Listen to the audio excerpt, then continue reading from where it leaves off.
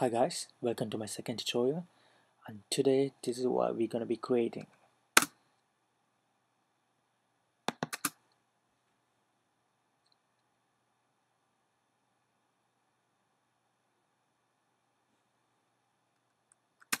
Basically we just remove the green screen. Well, you can check here the original video. So that's the original video. Basically we remove the green screen and then we change the background to that. Alright, let's get started. Alright, now click here, right click here and create a new composition, and yeah, that should do. Then right click, import files, then choose the file you wanted to import, and this is a PNG sequence.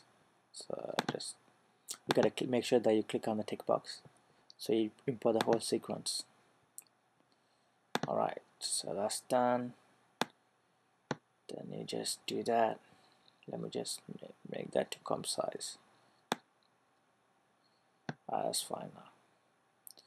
Alright, next thing you want to do is you go to effects and presets and then type Keylight.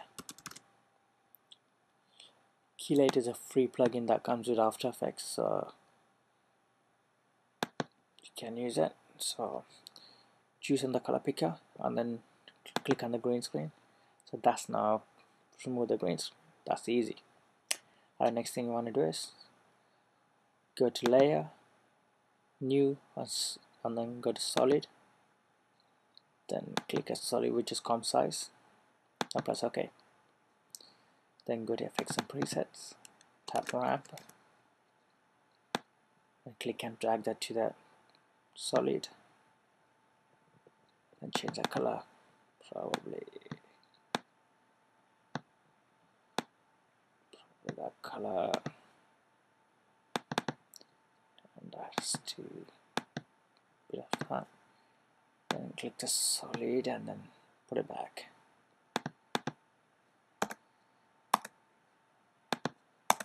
I'll rename it to BG, and that's to source file.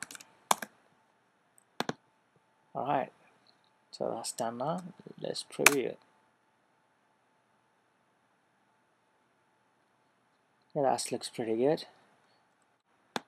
Alright guys, I hope you find this tutorial useful. Thank you for watching.